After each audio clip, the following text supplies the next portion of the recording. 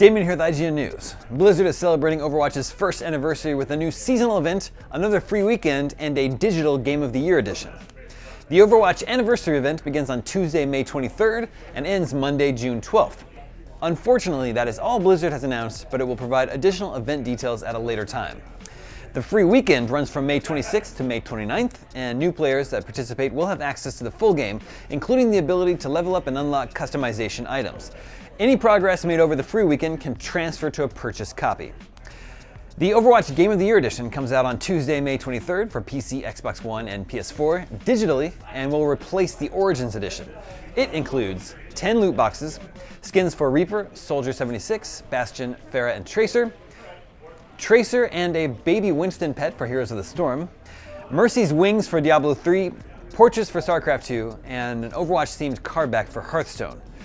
No price has been announced for the Game of the Year edition yet. For more, keep it right here at IGN.